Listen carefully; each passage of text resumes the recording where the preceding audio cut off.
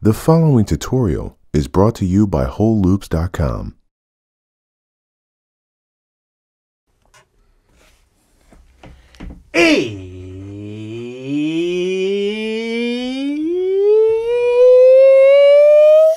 It's production time. I'm Reid Stefan, Realest puppet in the game. Today, we're composing a disrespectful string beat. So let's start out from scratch with a blank Ableton session. When I make string beats, I like to do something kind of melodic, and I love using presets that make melodic suggestions like Cthulhu. So I'm starting out with the B minor preset inside of Poppin Progressions 1, and I've attached it to a stock string that comes here in Ableton. Went to instruments and I found strings 5 quartet.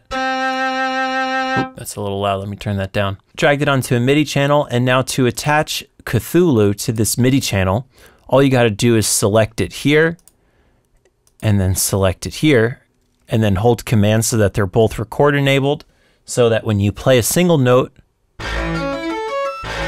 it does an entire arpeggio based off of the scale you have picked here.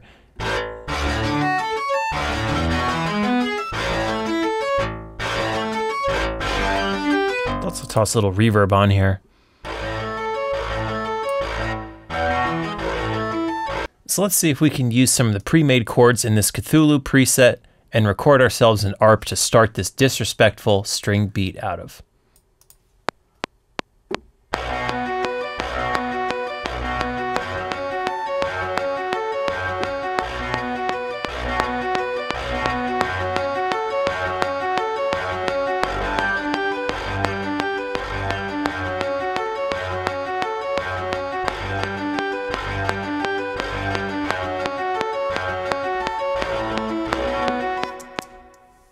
I like that.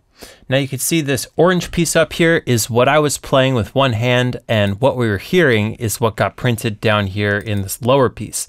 And because the arpeggiator was triggering it, it's already perfectly quantized. Well, actually, I think I had some swing on in here. Let me see, because it doesn't look, yep. I had the tiniest little bit of swing on here in the arpeggiator too. And that's gonna be perfect for this piece. Now let's take another string section and attach it to Cthulhu. So I'm going to take that sounds nice. So I'm going to make a new channel, Command-Shift-T, and let's connect this to Cthulhu just like we did the first one. So it's just triggering chords.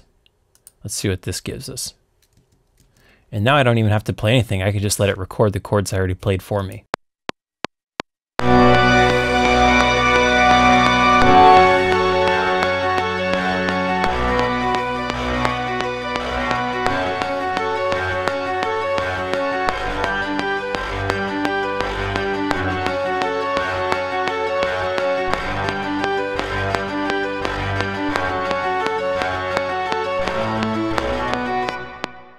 I'm gonna make a new MIDI channel beneath this, copy this down, and let's start our 808 out of this pattern. So I'm just gonna fold these to minimize it all. And now let's go grab a disrespectful 808. I like that one. So let's just drop that on here.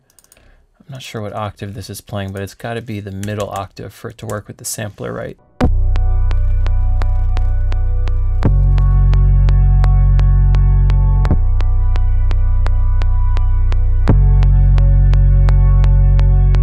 So next thing I want to do is load up an impulse rack with some one-shots to fill in this beat.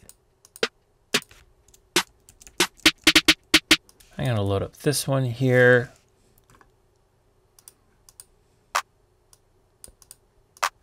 Let's put a clap in here. That kick is thick. Oh, all right. Some hi-hat action. That's perfect.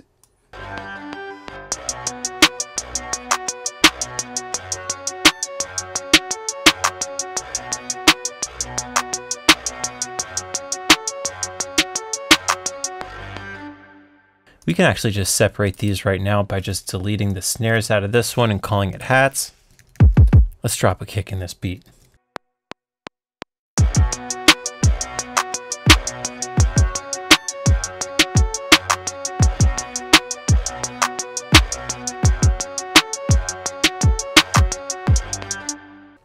Awesome. Let's duplicate this. Let's create another 808 for this part. Actually, we already have our notes picked out right here, so we could just chop this piece up into multiple hits.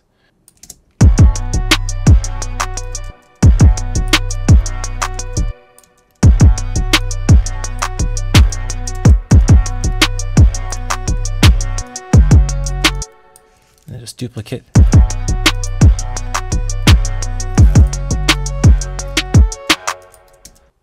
And we've got ourselves an 808 loop. And I'm also going to make this a little bit more stereo by adding a ping pong delay on here.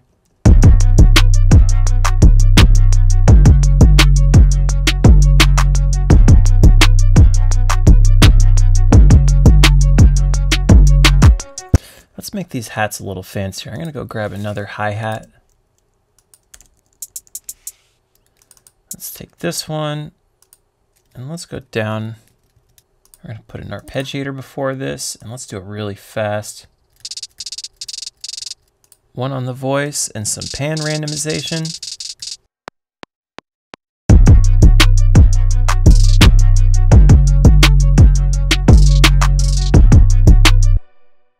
And to spruce these up even more, I think I'm going to hit them with a ping pong delay, quarter note.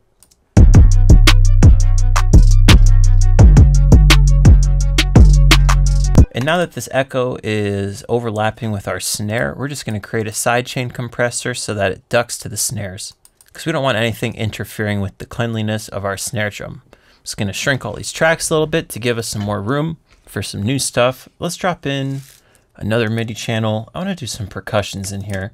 You can do it as an impulse. Exactly the perk I'm looking for.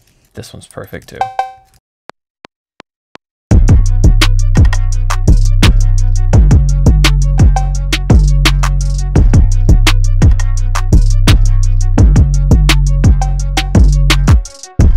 Hey.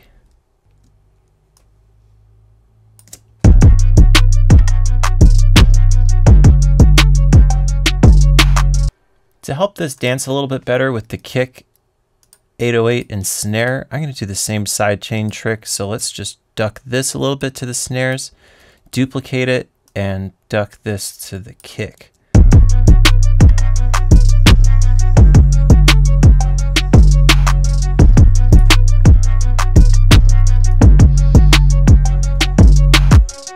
Let's see if we can add some variation to these strings with halftime. I'm going to have this come in for this second half, like this.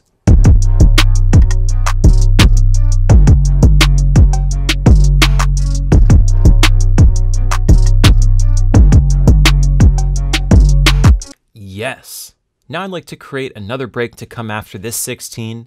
And I want to also introduce another variation of this string arp. So I'm going to pull up one of the factory violins out of the Kontakt bank. And then I'm going to select this pizzicato. Hey.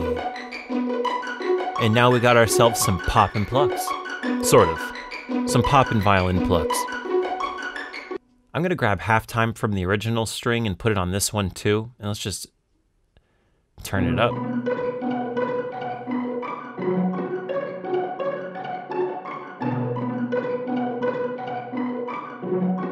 This is getting hot already.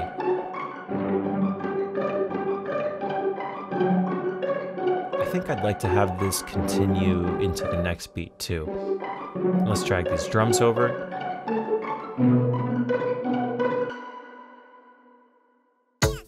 Does your mastering sound like hot trash? Have you wasted countless hours trying to finish your song with no results? Introducing Ozone Master Sauce, our cleanest and most powerful mastering preset ever for iZotope Ozone 8.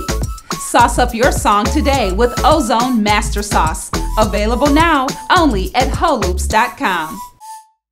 Let's create another variation of this string with longer notes. I'm going to pull up an actual Poppin Pluck. So I'm going to load up Serum, pull up Whole Loops, Poppin Plucks Volume 1.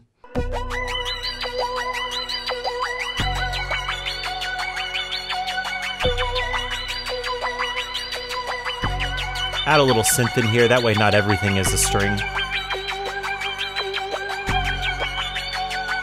Oh, where's the quantize? Oh, there it is. I'm going to quantize these 100%. Yeah. Let's see what else we can do here inside Serum. I think I'm going to filter this down some more. Actually, this might be a cool knob to automate. Actually, low cut is what I'm going to automate. That sounds tight. I'm going to do a big sweep that goes up and down to make this thing grow, and then kind of shrink back down before the beat comes in.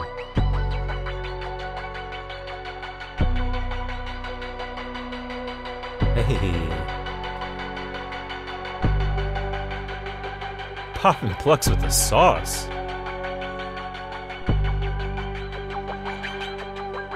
Some cutoff automation, because why not?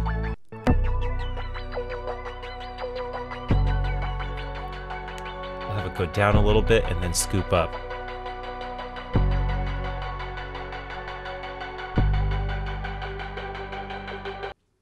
I think it's time to add some more strings in here, since after all this is a disrespectful string beat. Let's check out Wavetable. I'm going to record a high string with this.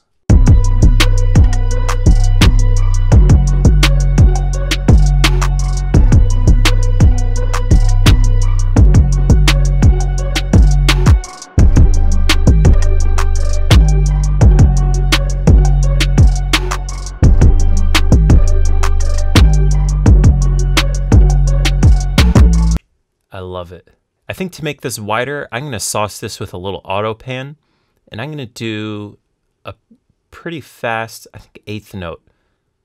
And we're going to square it off a little bit. Oop, I accidentally did 6th note. Let's do 8th note. And the offset kind of helps you align the timing of it so it feels more like a tremolo. And this amount knob is definitely trying to get automated right now.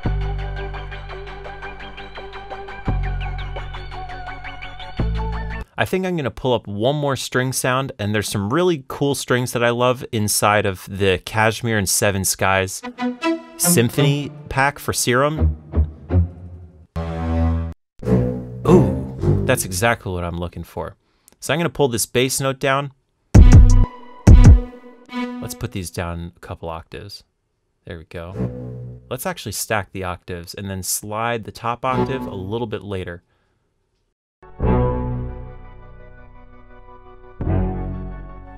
Yes.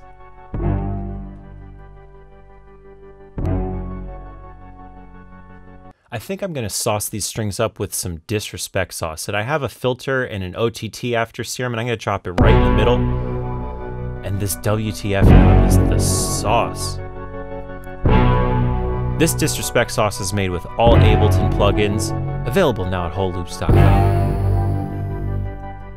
A bit. Some reamp for the grit. Let's turn it off and see what we're doing. Oh.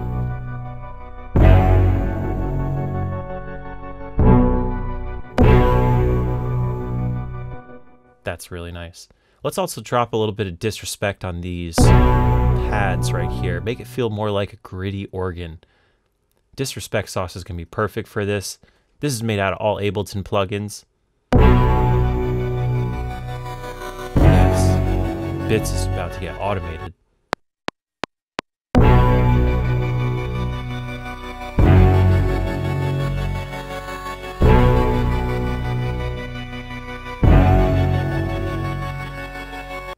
I'm going to create some channels for effects, and I'm going to pull all the sweeps out of Urban Beats 4 and Urban Beats 3 and fill these channels up so we have some sweeps ups and some sweeps down, just to indicate where one part stops and another part begins. I'm also going to add a couple of open hi-hats. So I'm going to create an impulse and then go to Urban Beats 4 and pick out my favorite few hi-hats and just set them all to gate mode. And let's... Hey!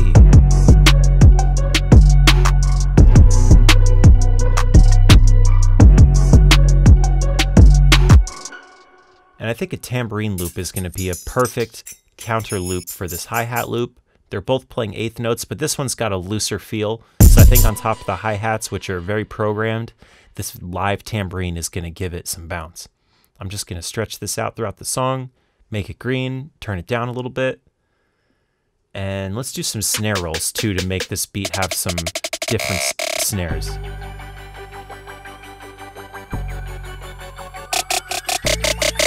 Hey.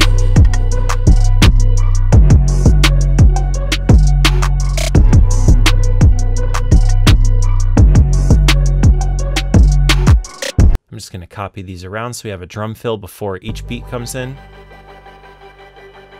And let's do these fast rolls just in the second half. All right, so I'm closing my drums group, closing my synths group. It's time to drop the ultimate sauce on the master chain, and that's Ozone 8. And I've created a preset called Ozone Master Sauce that gets me right up to my finishing spot in an instant. So I'm just going to pull that up.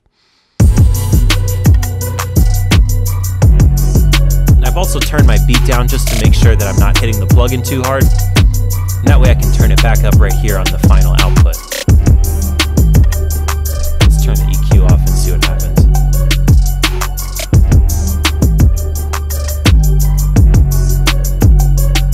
Final thing I want to do is add a little snare groove to fill in the second break. I don't want it to sound exactly the same as the intro. So I'm just going to copy this over, but let's do something completely different.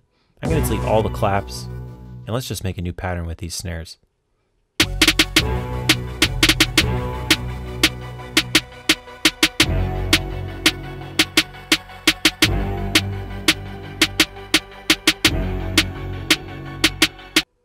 Let's just cut that right at the end. And now I need to do a freeze and flatten on this clip so we could pitch it up with the audio transpose, real simply like this. Then pull it down 12, and let's also put it up 12. And then a little filter action, of course.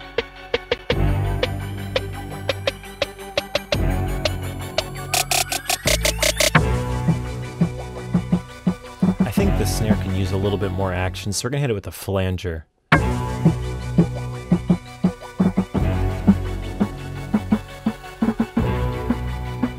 Flanger after the filter is tight. Definitely some eighth note echoes. I'm just going to change this to straight eighths. And then let's automate this dry wet knot a little bit. Automation is really the sauce when you're making beats, because none of these effects are that special, but what makes them special is how you make them dance to the song, you know what I'm saying? So now that we've got our intro, our drums, some automation, let's take a listen to our finished and disrespectful string beat.